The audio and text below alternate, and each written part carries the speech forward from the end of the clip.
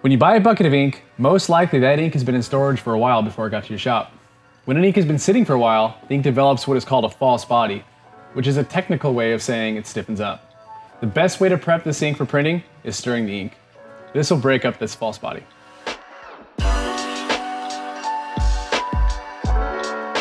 Think of ink like peanut butter. When it's been sitting for a while, it's stiffer than usual and it may have a little bit of oil on top. When mixed well, it creates a nice creamy texture. Inks are going to work the similar way. Over time, some chemistry will settle out a little bit. This can be seen as liquid on top of your ink. Giving the ink a stir will help mix everything back together and get it ready for the press. Another benefit to stirring the ink, it'll warm up. Ink will perform best around 80 degrees. Warm ink will always print better than cold ink. Stirring your ink will get you started, but the best way to warm your ink is to use the heat coming off of the platen while you do your test prints. You'll feel the difference in the ink as you move it around.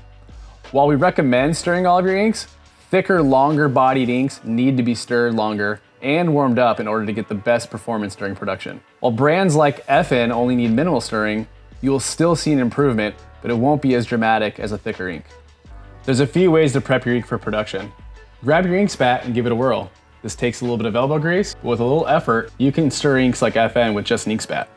For inks that have really stiffened up, a drill with a mixing blade stirs the ink for you and does it quicker than you would be able to by hand. It will also get the ink warmer than mixing by hand. Start slow so ink doesn't fly everywhere. Stir and warm up your ink before you start printing. Prep your ink properly and you'll have a much easier time on press. Hit like and subscribe if this video helped.